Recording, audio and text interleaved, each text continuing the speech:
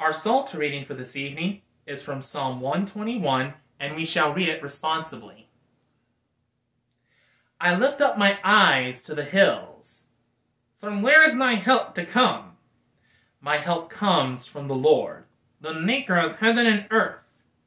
He will not let your foot be moved, and he who watches over you will not fall asleep. Behold, he who keeps watch over Israel shall neither slumber nor sleep. The Lord himself watches over you.